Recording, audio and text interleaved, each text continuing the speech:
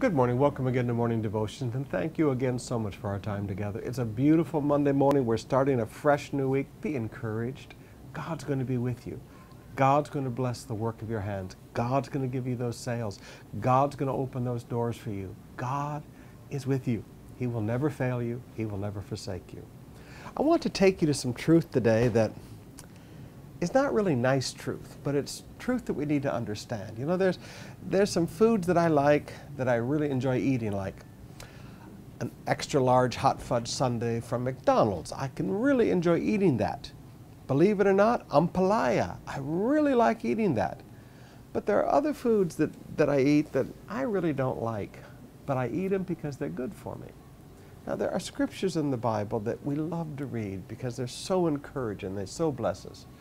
And there are other scriptures in the Bible that's just as much the Word of God, but doesn't taste as good. But we need to learn the whole Bible.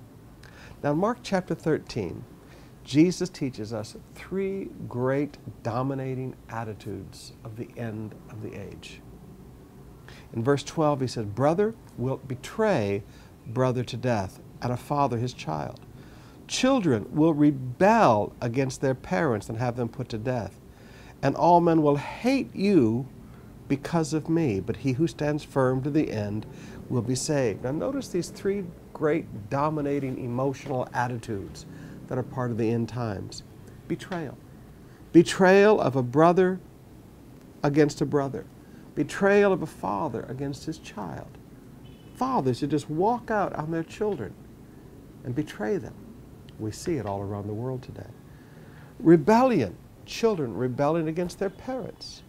Oftentimes you've heard me talk about, there's a few TV shows I don't allow in my house, and one of them is The Simpsons. I don't understand this perversion of the family where the children are the smart ones and the parents and the teachers are the stupid ones. You know, I just don't get it. But it's teaching a new generation an attitude of rebellion against parents. And hatred, persecution, because of Christ. All over the world today, right now, in our days, we are seeing Christians slaughtered. Christians slaughtered in Iraq. Christians slaughtered in Africa. Christians slaughtered across this new Islamic caliphate, this ISIS. We're seeing Christians killed. People are being hated. But it's not just the murders that are taking place and the beheadings of Christians and the Coptic Christians. Those just weren't Egyptians. Those were Coptic Christians. Those were believers in Christ in Egypt that were killed. But it's not just the killings. You go all across the world today. Our nation has been spared so far. But you go to America, every religion has freedom except Christianity is put down. You go to England, you go to Canada, you go to Australia, Christianity is being put down. There is an animosity against Christianity that is going all across the world. Hatred because of me. We're hated because of Christ. Now, we shouldn't be shocked when we look out across the world and we see betrayal, even within the family, even in the closest relationships of a father and child.